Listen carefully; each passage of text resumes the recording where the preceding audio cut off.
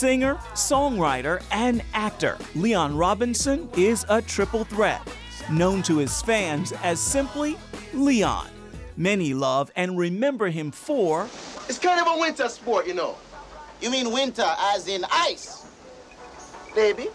His work here in the film Cool Runnings, the story of a Jamaican bobsledding team. Doing memorable work is all I ever asked for.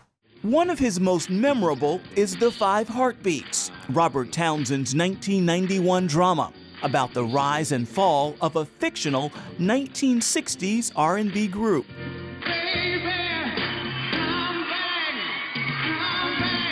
Leon plays JT, a bit of a ladies' man on the concert touring circuit. What was happening in Leon's life during the making of The Five Heartbeats?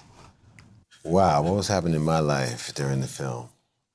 You know, I was just really, you know, making my way in Hollywood, having fun and, you know, getting a lot of work. And, you know, it was a unique experience for me in the sense that, you know, working with Robert Townsend and working with the rest of the cast and stuff, you know, I was introduced to, you know, I was really getting involved with Black Hollywood. It just felt like we were creating something that, you know, that was going to be memorable. Mm-hmm. So even during the making, you knew that this was a special film? We felt like it was special. We always felt like it was special. And when it tested so high at 20th Century Fox, I believe it tested higher than Home Alone, you know, they started flying us around and, you know, private jets, and we were doing all this press. And so I think everyone expected it to do, you know, really well.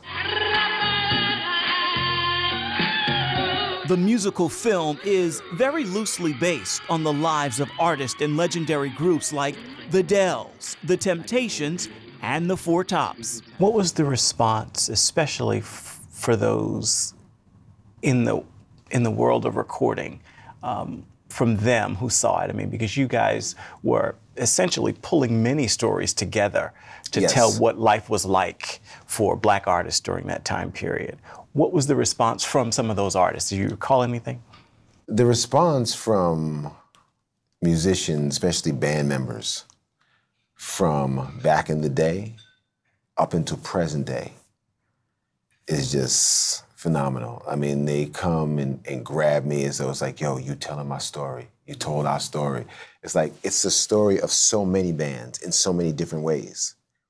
And so, yeah, you know, all the groups, you know, from back in the day, you know, I mean, every once in a while you might get a funny look because they think you actually stole that story from them.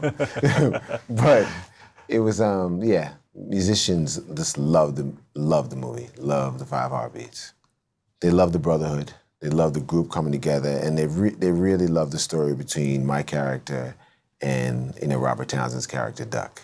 You know, JT and Duck, and, you know, and how, you know, love, you know, that real kind of love we have for our family members is something that's very real, and especially amongst us men, us African-American men.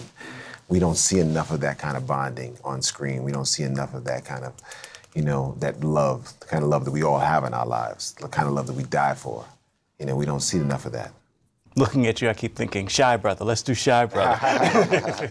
Do you know how many times a guy will come up to me and say, let's do Shy Brother? And I'm like, with who? I don't see any women around. The movie ends on a real hopeful note. I'm thinking of the scene in the church. Mm-hmm.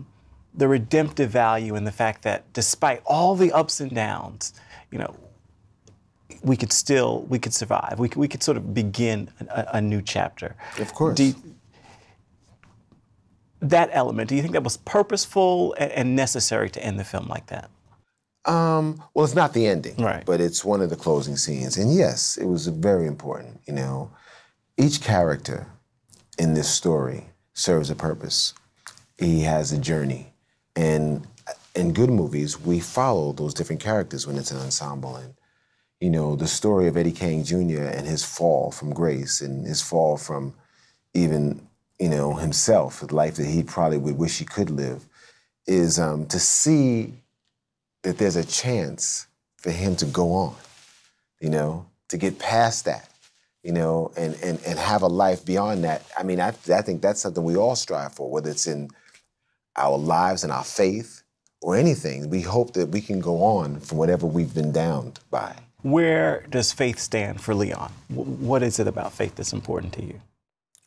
Well, you know, I'm someone who was raised from a little boy, you know, going to parochial schools and, you know, being a Christian. And so, you know, what it means for me, it's a foundation. It's a foundation that gives me, you know, hope every day when I wake up, you know, about so many things.